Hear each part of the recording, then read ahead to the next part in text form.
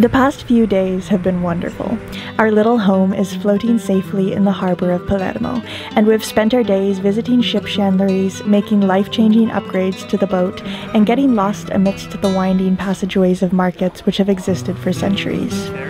Palermo is a city with a crumbling grandeur and a confusing mixture of monuments which stand like the imposing ghosts of a war-torn past. Palermo has been, at different times, Roman, Arab, Norman, Greek, French, German, Spanish, and now Italian. But throughout all of the conquerings, all of the wars, all of the poverty, it has always remained Sicilian, defined by a curious combination of lethargy, an eye for beauty, and a strong culture of living for today, since tomorrow is always uncertain. Welcome to Palermo.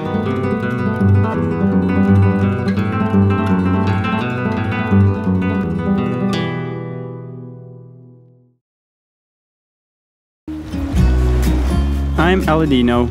I'm both Swiss and Italian, and a boat builder by profession. And I'm Maya, a Canadian artist and sailor. This is our home, Magic Carpet. She's a Vinda 32, though she's only 28 feet long. And 4 years ago, she fell 20 feet off a crane onto concrete. Insurance wrote her off, but Aladino bought her, fixed her, and now she's our home. Our mission? To sail around the world as slowly as possible.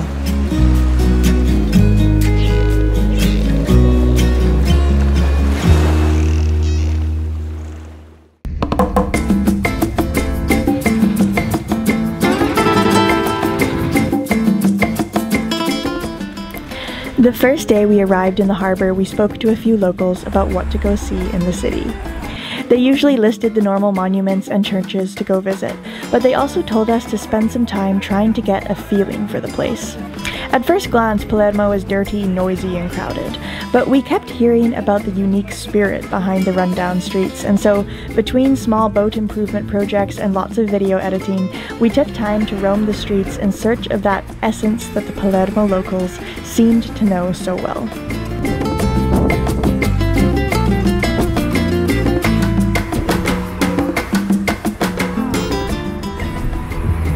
Crosswalks in Switzerland versus crosswalks in Italy. We should do a side-by-side comparison. Casino. There's this nice, quiet little road up here.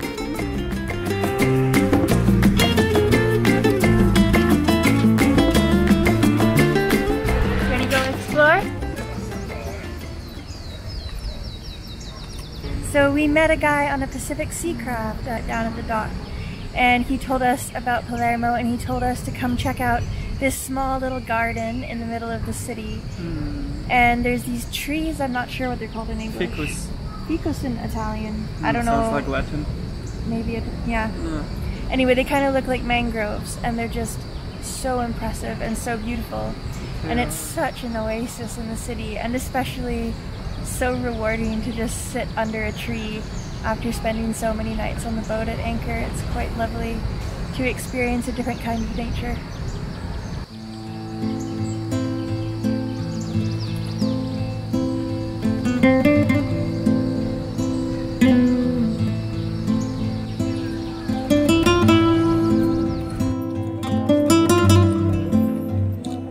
We eventually left the garden, meandered along the main road, explored some small streets, and found an artsy little bar where we could sit outside and watch people passing by. We ordered 2 drinks. There was no menu, but the waiter came by, took our flavor preferences, and had the bartender create custom creations for us both. This is what's so unique about Sicily. While you often can't count on the government to be free from corruption, the one thing you can count on is eating and drinking very well, and at a price point about half of what you'd pay in our respective cities of Vancouver or Zurich. And so we sipped our drinks, played cards, talked lazily about anything that came to mind, and watched the theater of the street pass by. So far, I felt like we were fitting right into Sicilian culture.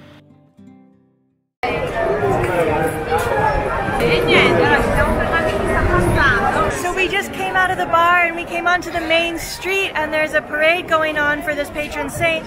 I guess it's a very Catholic holiday. Palermo has a patron saint called Santa Rosalia, and it was her day to be celebrated.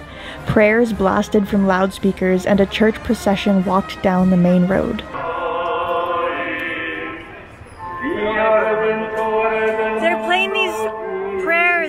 announcements on the loudspeakers all down the street.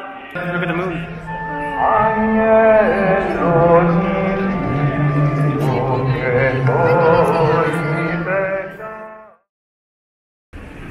Casino vibe.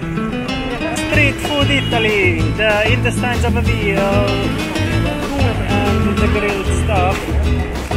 Today grill something different. Aubergine, champignon, artichoke, onions, and sausage and pork. Down by the water there were countless tents filled with smoky barbecues selling all manner of party food.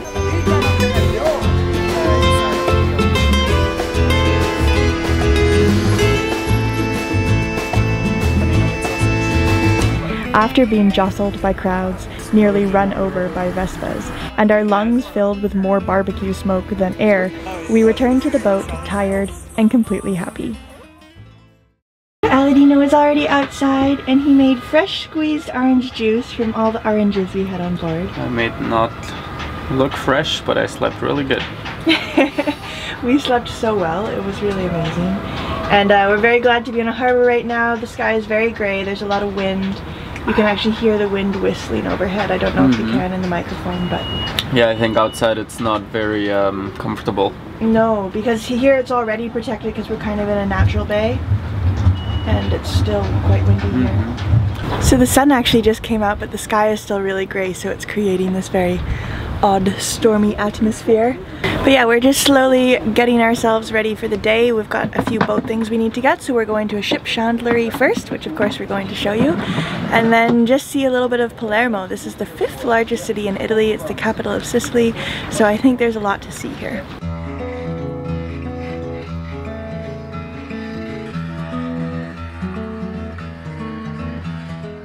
It's been insanely hot here, and it was time to buy a fan, along with a few other odds and ends that Aladino needed for the boat.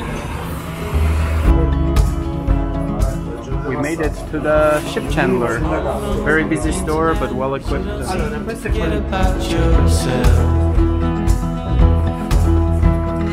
Wondering how it could go so wrong, but you didn't call for help. So we are returning back to Magic Carpet to drop off everything that we bought. It was fairly successful. We got a fan, which we've been wanting in all this hot weather. Actually today is really nice weather, but in general it's been so hot, so it's going to be very nice to have a fan in the boat. Totally. We also got some alcohol for our stove, because we have an alcohol stove now, which is fantastic. Actually we discovered that we use oregano now. I think it might be a little bit different to alcohol. Yeah. But it is a little more powerful. I mean, not that I've tested it. And it burns really clean. But it burns doesn't clean. Leave soot on the pans. That's the most important step. It costs a little bit more, but when we find it, I think that's worth it. Yeah. And what else did we get? Oh, we got a contact spray cleaner, which I wanted to have just in with my things. Yeah, just for some electrical maintenance. We've been having a problem with the switch panel on our fridge, and we think maybe we'll be able to solve it with this. We'll see. Maybe not. Maybe not. The afternoon passed by quickly with some video editing. Aladino installed the fan, and then before we knew it, it was late afternoon and we got ready to go out. Such a nice breeze. It's a really strong fan, which is perfect. Oh, blow the man down, bullies, blow the man down. Give me way, blow the man down. E che orario fate quando uscite a pescare? Di notte? E ho sentito che il mercato è qua dietro, vero? Ok. Solo il mattino però, giusto? Più o meno dalle 4 fino? Alle 6. Ok. Allora domani diamo un'occhiata. Proprio domani no. Perché? Ah, quindi non esce... Ho capito. Devi trovare proprio qualcosa che... Ok. Sia allevamento. Capito. Quindi allora forse un altro giorno. Sì, un altro giorno. Ok, grazie. Ok. Buon lavoro.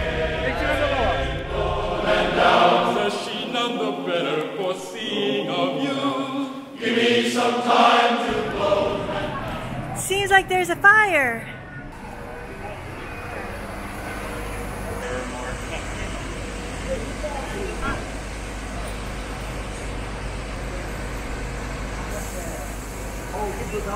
Seems like things are in turmoil. A new emergency vehicle is showing up every few moments, and people were ducking under the barricades because they were like, oh, we don't need to pay attention to these barricades, and then the police showed up and started yelling at everyone ducking under the barricades. Anyway, we're gonna continue on. It's difficult to spend any time in Palermo without hearing mention of the mafia. Just now, Sicily is beginning to shake away from the mafia's stronghold, but as far as I understand, the process is not yet complete, and corruption is still pretty commonplace. I don't know exactly how and why the mafia formed, but I do know this. Sicilians have been conquered by almost every nation in this part of the world, and have almost never had a functional government. Knowing that they couldn't rely on central authority, locals have for a long time realized that matters had to be taken into their own hands. Why pay taxes to a government who never invested a penny back into your own land? Why not just arrange things a different way without the government, with a kind of local brotherhood that has its own police force and its own rules? But as so often happens, when the mafia grew strong, it became corrupt itself, and part of Palermo's crumbling architecture and nonsensical city planning are a result of mafia investments, and a few people getting quite rich and quite powerful. I still don't really understand the mafia or what it does and how it does it, but I think that's also part of its success. It has survived so long because no one has ever really been able to pin it down. It's a nebulous entity, built out of the Sicilian spirit. And what is the Sicilian spirit? What is the spirit of a nation which has changed hands so many times and which owns a history that never quite feels like its own?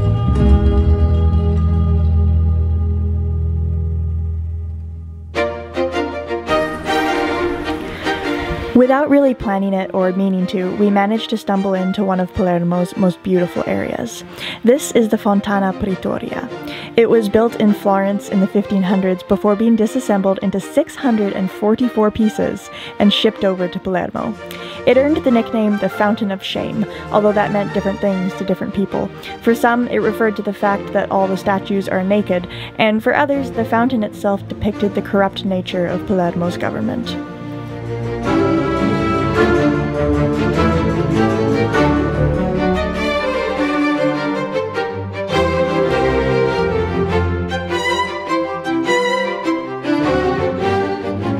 It seems like just everything is accumulated in this one square, this incredible fountain. There's 3 different churches surrounding us with all these different styles of architecture coming from all of the different influences in Sicily's past because it's had such a tumultuous history.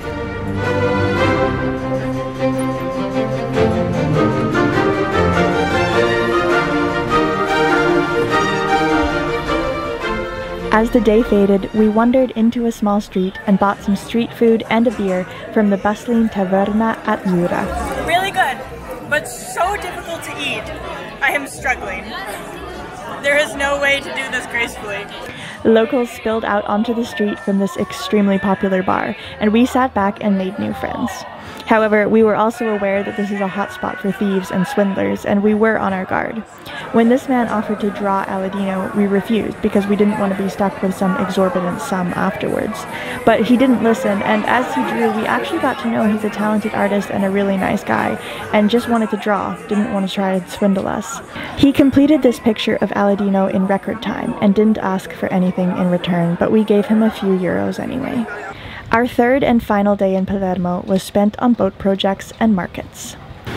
I always try to get a few things done when we are in a harbor. So on the list this time was the fan. I installed it yesterday, so Maya is editing happily. So happily with the fan! I am so happy that we finally have a fan while I edit. Thank you, Dini. And here it is. I just turned it off because it's really loud.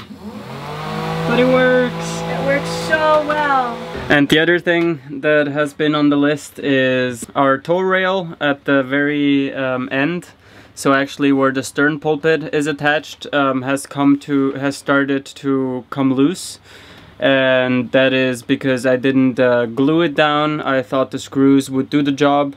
but they didn't. With vibration, the screws slowly popped out, and now there was no glue to hold it in place. I didn't actually disassemble the whole thing. I just lifted the stern pulpit a little bit so that I can work here underneath, because this is the teak part that was starting to lift, and especially here at the corner it was a bit problematic because we have the dock lines here and I didn't want it to snag and completely break or tear it off. Lifted the stern pulpit, and then I took the teak, I guess it's called cap rail.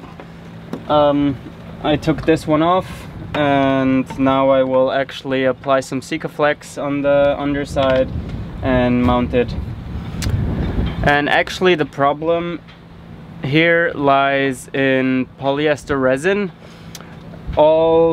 The whole tow rail, and that is done on many boats, is just screwed into plain polyester resin. Polyester resin itself is very, very brittle and it crumbles, so if you would have the similar thing and you take your tow rail off, you see that it's just all cracked and crumbled, and it's somehow, because of the quantity of screws, still held in place. But it's better if you can actually glue it down or have some fiberglass where you put the screws in, so it actually holds better.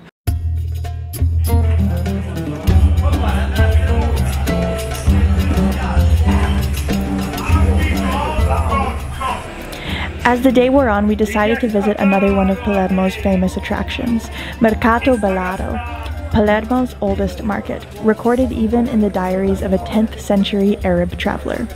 It's an explosion of smell, sight, and, forgive my pronunciation, abbagnate, which is the Sicilian word for the shouts of the vendors to attract you to their stalls.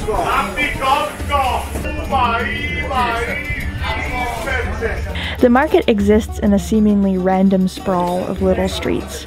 I got excited at some of the sights after recognizing them from Anthony Bourdain's episode on Palermo. Who knows who else has visited these streets in the centuries that they've been here.